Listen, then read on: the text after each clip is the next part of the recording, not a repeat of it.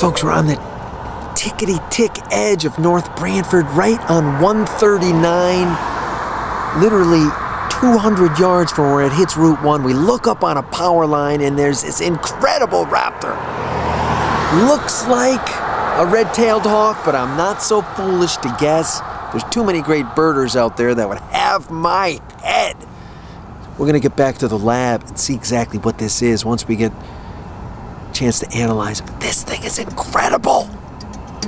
The red-shouldered hawk is one of the few creatures that is thriving across New England. Let's keep it that way.